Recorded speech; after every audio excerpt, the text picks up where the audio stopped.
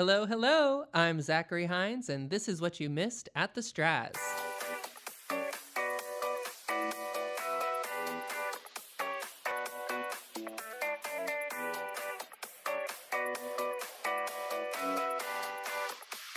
Hello, I am Zachary Hines, and I am here with the great, intelligent, wise LeeAnn Day Douglas. Oh, hello. How are you? I am fabulous. I'm getting accustomed to this quarantine life. I think I finally got my workstation comfortable. Oh yeah. Viewers, you can't see. We Zoom as we podcast so that we can see each other. Mm-hmm. Um, and LeeAnn has upgraded her whole look right now. She is now rocking a full-on Madonna mic. That's right. I feel like it's really just for me because we all know that Madonna is my icon. Yeah, it's not actually a Madonna mic. These are gaming headphones. So I needed headphones that, number one, were more comfortable, although it's questionable with these right now, and had a better microphone for podcasting. So this is what I ended up with. You say gaming headphones, I say Madonna mic. I love it. So we watched Pipeline from Lincoln Center Live, which is streaming on our beloved Broadway HD. That's right. And Pipeline is a straight play by Dominique Morisseau.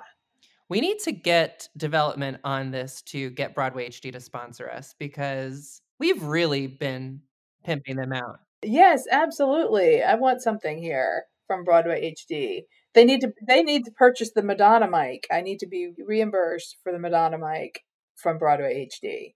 Yeah, at least give me like a free subscription or something. Right? I'll take it. I'll even take it if just one of us gets a free subscription. That would be great. Come on, Broadway HD, help a poor arts marketer out. Help us out. So anyway, Pipeline is a very serious play, but presented in a very real way. There's actually a lot of comedy in it as well.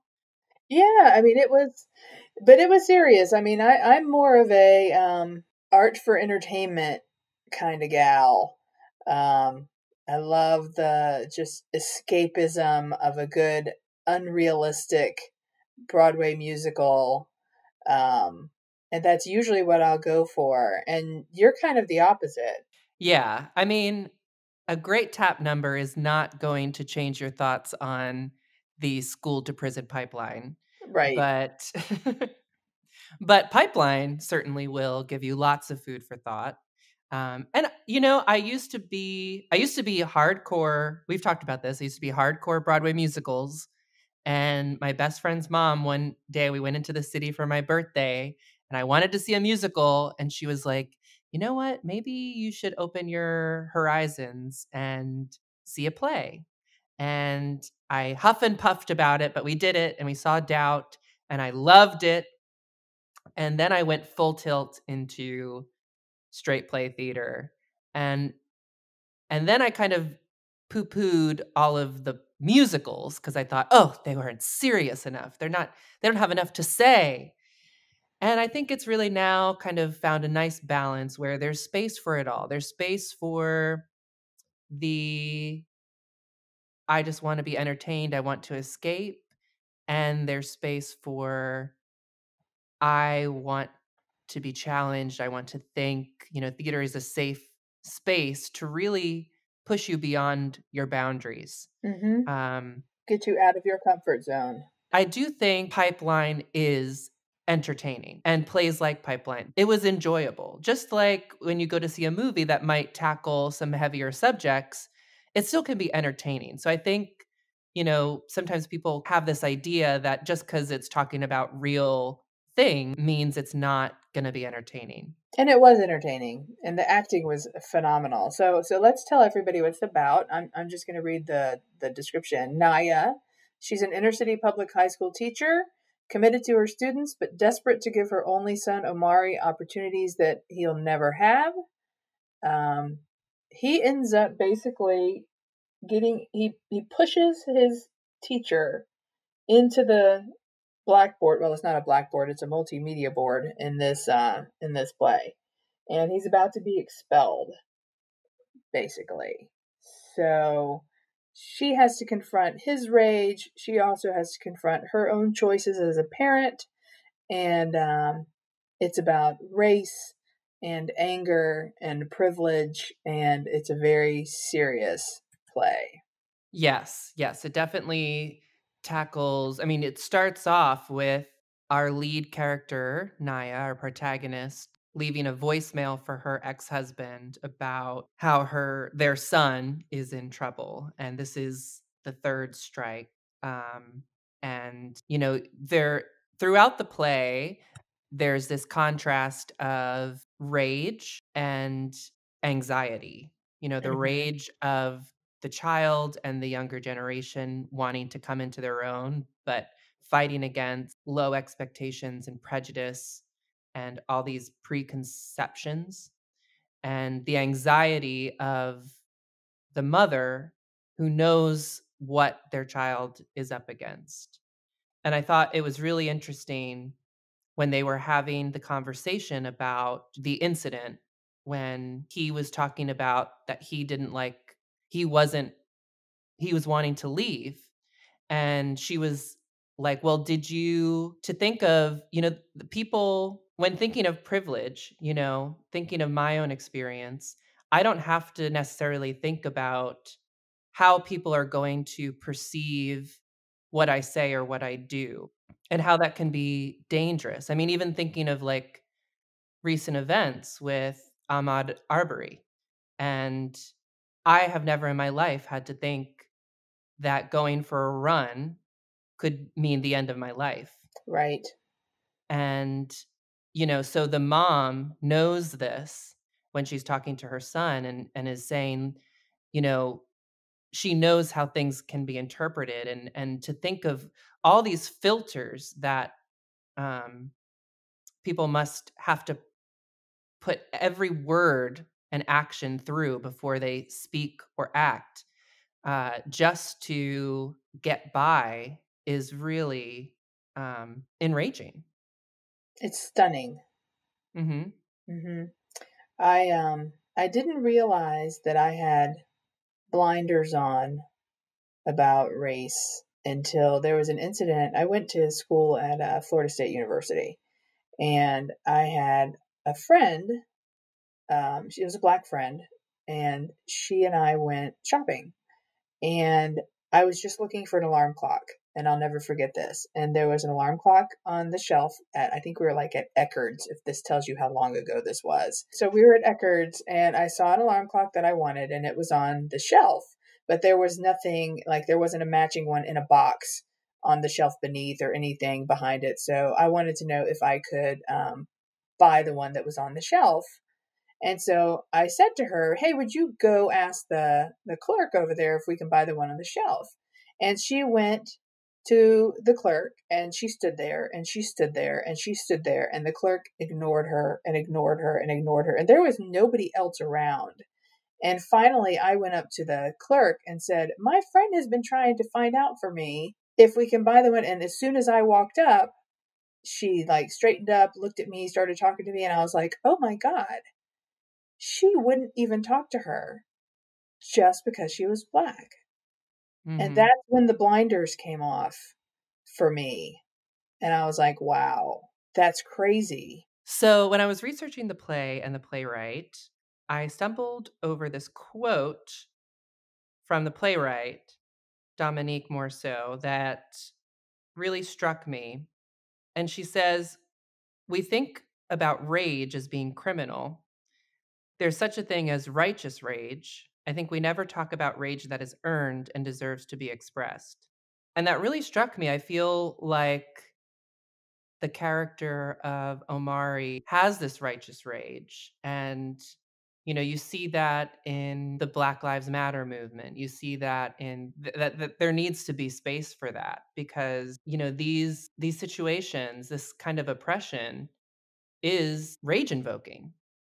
Well, in the play, I mean, Omari was sitting in his English class and they were discussing a particular piece of literature, and he was having a bad day. And he had told his teacher, "Don't call on me. I'm not feeling it today." And this particular piece of literature was he was drawing, he felt like the teacher was looking at him and saying that this piece of literature was about him. What caused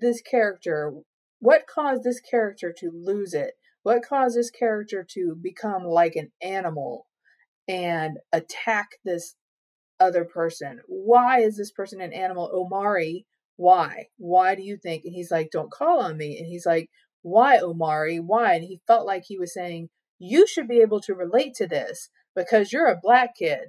So what would make you lose your can I say that? We'll bleep it. So what will make you lose your Omari?" And he does lose his and pushes the teacher and leaves the classroom. And that's what gets him in trouble. But he's got all of this rage over his father not being a part of his life. And that's what kind of set him off to begin with that day. And then his teacher's picking on him and calling him an animal. And he's feeling all of these other racial things that are happening underneath the surface. And it just pushes him to the brink. And after he tells his father, "This is why I lost my you're kind of like, "Oh yeah, I would have lost it too. You had every right. Exactly. You Yeah. had every right to lose it." Absolutely. So yes, there is room for righteous rage. Absolutely, there needs to be room for it. Yeah. And I think we all need to share in that and hopefully take some of the burden off. I think everyone should be enraged by that. You know, the more you dehumanize someone, the more it makes it easier for others to treat them like they're not human, and it makes it easier for them to not believe in their own humanity too. And that is really, I think, the worst thing you could do to someone is strip them of their humanity. And rage is part of that, of the human experience. And this is definitely something that warrants that kind of reaction. And I think that's why I love theater like this so much, because I think oftentimes people, you know, if you are in a privileged situation, unless you have an experience like that, where you witness it firsthand, theater provides and storytelling provides an opportunity to show you the experiences of others who are not like you. Mm-hmm. Um, and it shows you, it reflects back your differences and your similarities. And it allows you, it really does teach empathy, because it adds that emotional connection. So I love that because I think it's really what can help move people and make a difference, without feeling like they are being lectured to at or are watching a news report. They're actually kind of wrapped up in the emotional storytelling of the play. Right. Right. So, a little bit about the playwright. I think she is pretty incredible. She won the MacArthur Foundation Genius Grant in 2018. So, that was about a year or two after Pipeline. She's from Detroit, Michigan. She has a series, a trilogy called The Detroit Project, which are some of the most produced plays in the country. She's actually one of the top 20 produced playwrights in the country currently. Um, and American Stage actually just recently produced Pipeline. And before that, I believe the season before produced her play Skeleton Crew. So she's a really incredible playwright and storyteller. And I'm interested to hear your thoughts on. So throughout the play, she interweaves this poem, Mm-hmm. and it's repeated multiple times and performed in different ways, um, all by Omari, Yep. the son. And it's kind of almost like haunting the mother. Yeah, it is haunting the mother. So it's "We Real Cool" by Gwendolyn Brooks. And this is actually a poem that I studied in college. She's an African American author, Gwendolyn Brooks is, and the way that it's written, I'm just going to read you the poem. It's "We real cool," and then what happened in modern interpretations is they changed the breaths. So the Caucasians changed it to be "We real cool, we left school, we lurk late, we strike straight, we sing sin, we thin gin, we jazz June, we die soon," which is not how it was written. It was written with the inflection as "We real cool, we left school, we lurk late, we strike straight, we sing sin, we thin gin, we jazz June, we die soon." And so that's the way it's read in the play. Mm-hmm. And that's the way it's punctuated grammatically if you actually see it on the page. Um, and the last line, "We die soon," haunts Omari's mother throughout the play. And it's really interesting because there was this multimedia aspect to the play. It was performed in the round, and the back wall was like just a concrete block wall, just like you'd see in any kind of school gymnasium, or anything like that. And so they were playing film of inner city school life on the wall in between scenes. And it was black and white film, and a lot of it was of the kids fighting. So it kind of set the scene for just what the emotional impact should be, of that scene. And they had this blackboard, because it's in a school. They have a blackboard, and the first time that she teaches the poem, because she's a teacher at the school, it the poem writes itself on the blackboard. It had to be some kind of projection.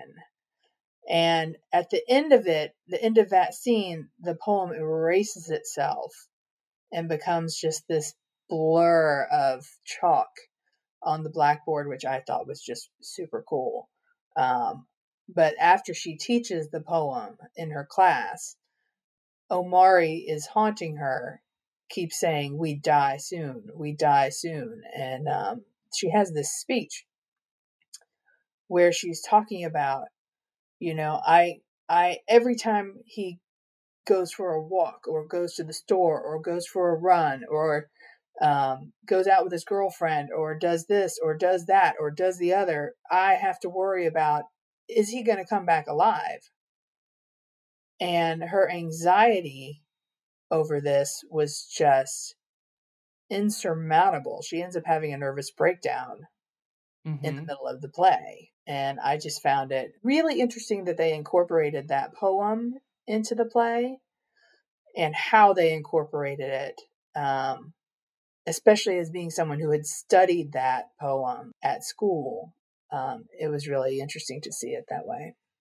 Yeah, I agree, and I think it was really interesting how it seemed like each time he presented it or performed it, it was like the last time he did it, he was like gasping for air Hmm. between each line, and it was almost like he was suffocating. Right, And it's almost so it kind of the first reading was very kind of regular, and so it kind of felt like the stakes kept getting higher and higher, and right. her with her anxiety as it was going and growing throughout the play. So I Hmm. thought that was really a way to kind of peek inside her mind. I loved how the playwright used that.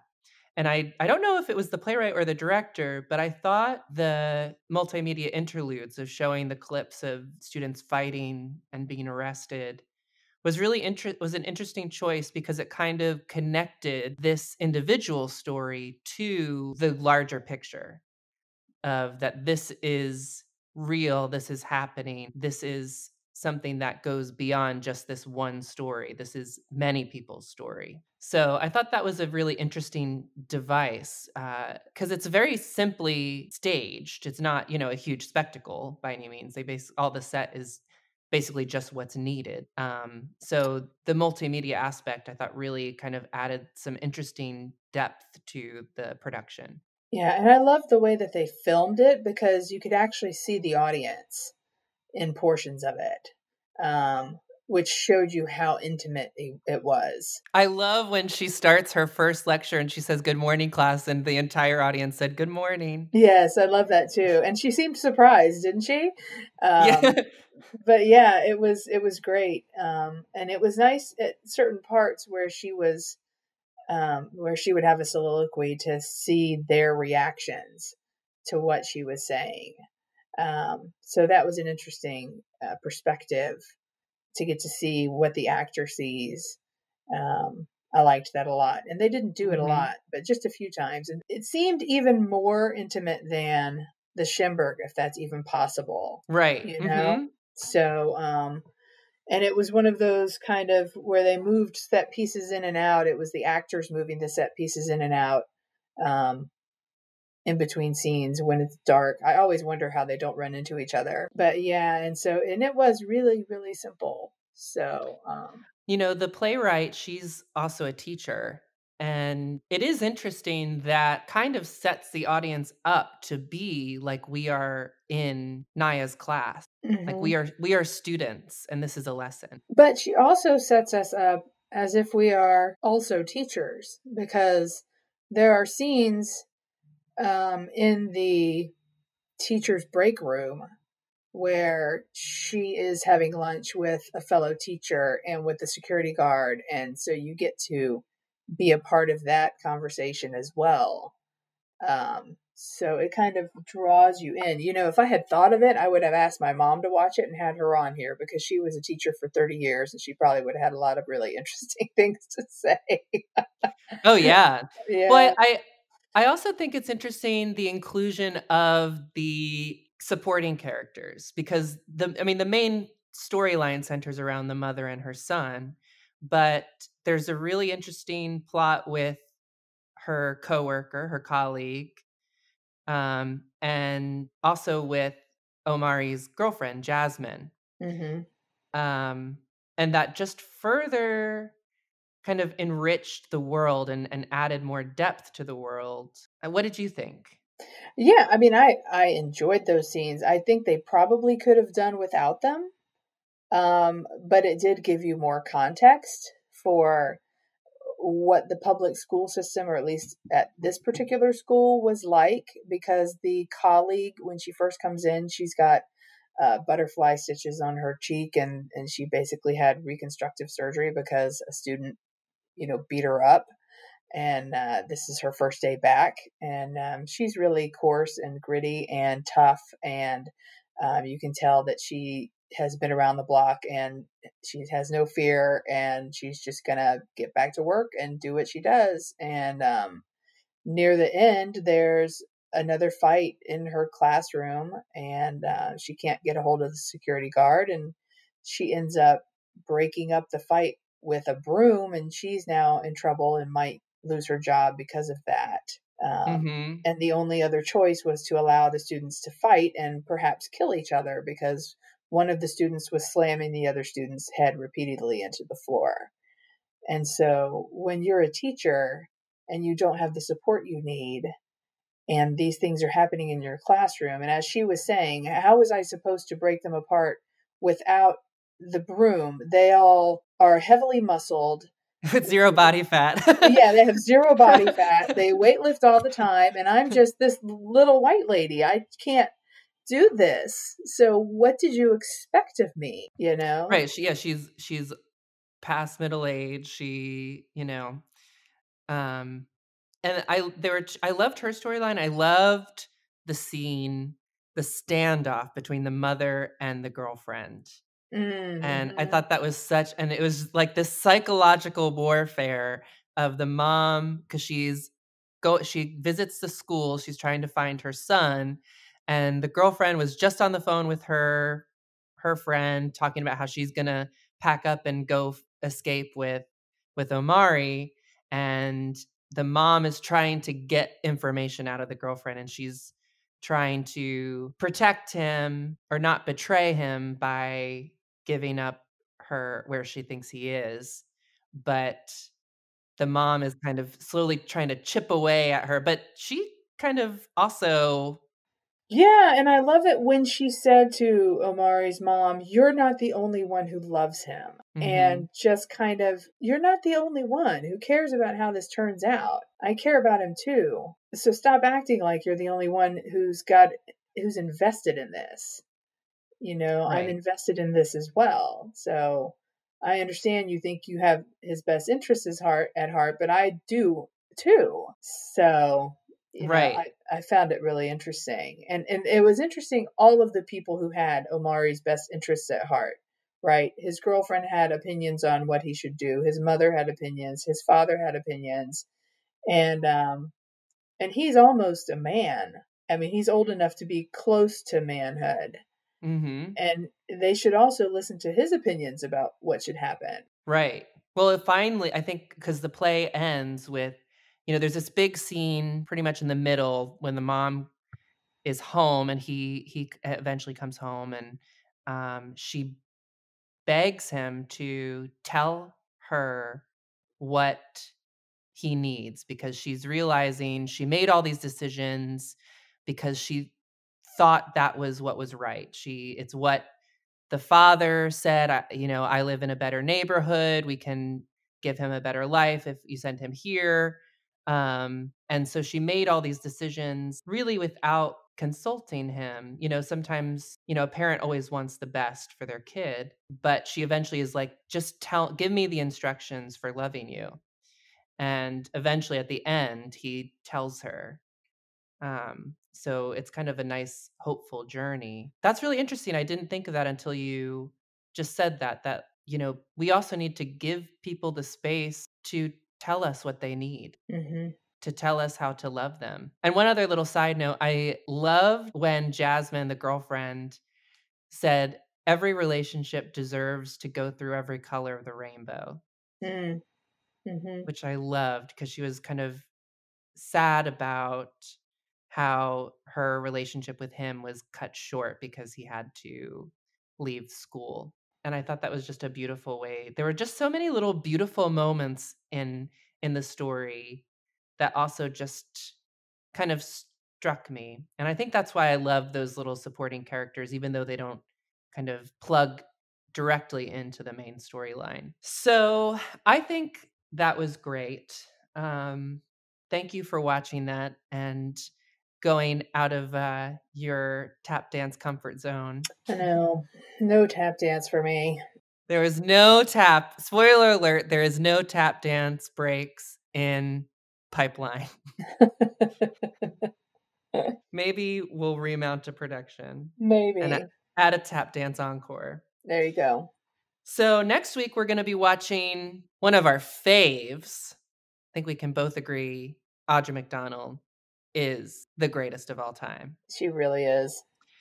And she is in Lady Day at Emerson's Bar and Grill, which is now streaming on our beloved Broadway HD, our unofficial sponsor. Come on, Broadway HD, give us some love.